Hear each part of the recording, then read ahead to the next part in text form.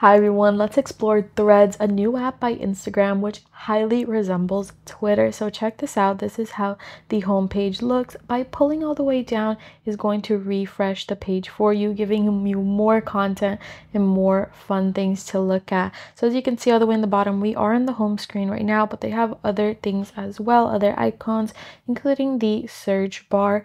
The middle one is used to create new threads in which you can link things like videos and images from your phone.